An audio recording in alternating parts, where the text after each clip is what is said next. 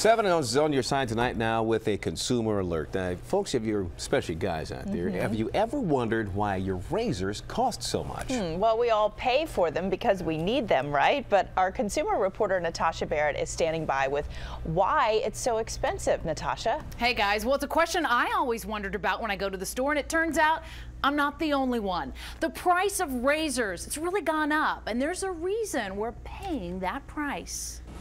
You can spend $20 or $30 for razor blades to just shave your face or your legs. How much would you spend per week, per month? What do you think? I've spent hundreds of dollars on disposable razors, and they're only good for 1 or 2 shaves. The blades are so expensive, many stores lock them up so people can't steal them. Why do you think razor blades are so expensive? We're paying for marketing. We're definitely paying for NFL sponsorships. We're paying for pro athlete sponsorships. We're paying for celebrity sponsorships. Only a couple of big-name companies dominate the razor market. As shoppers, marketing strategist Jeff Livingston says we're loyal to brands and willing to spend more for what we like. But there's also competition from online companies like this one. And do you like spending $20 a month on brand name razors? 19, go to Roger Federer. The Dollar Shave Club's online ad went viral earlier this year. It sells 5 razor blades for $1 a month plus shipping.